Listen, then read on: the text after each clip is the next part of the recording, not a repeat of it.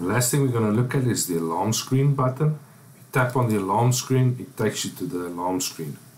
Now let's start at the top here. We have an enable disable compressor low pressure protection.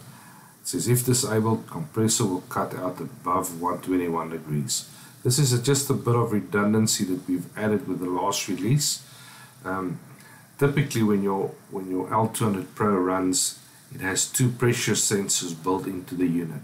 You've got a high pressure and a low pressure sensor. Now if any one of these goes bad, for whatever reason, your L200 unit would stop and it would not run at all. Just to enable you to run on or to carry on drying, you can actually enable or you can disable the looking at these two transducers, and it will then trip purely on temperature.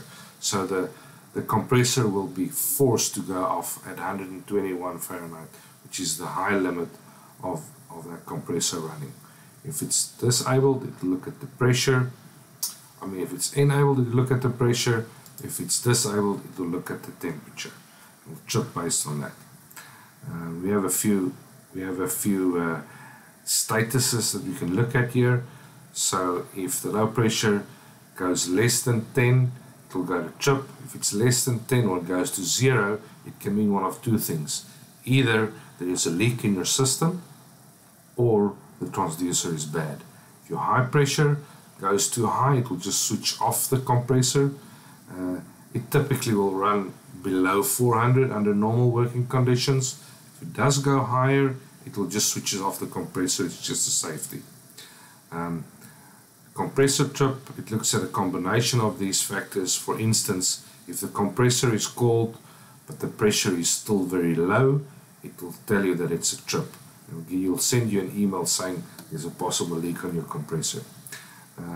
E+E sensor, this is just simply if the communication is lost to the white electronic E+E sensor, it will come up saying it's not healthy.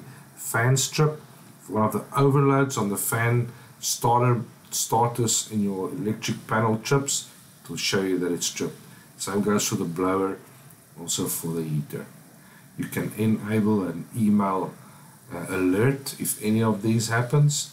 If your controller is connected to the internet and the IP settings are correct and there is an email address and it says send log files, it will send you an alert if one of these goes into a trip or an unhealthy mode.